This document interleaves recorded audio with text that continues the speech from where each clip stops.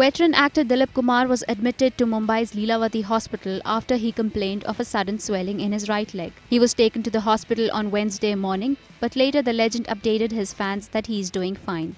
He uploaded a series of images and tweeted, "Feeling much better now, was admitted to Lilavati hospital for a routine checkup. Your prayers are with me. Health is wealth," said somebody. मैं आप सभी का मशकूर हूँ कि आपने हमेशा अपनी दुआओं में मुझे याद रखा. The 94-year-old actor is kept under observation right now. We wish the actor a speedy recovery. INS report.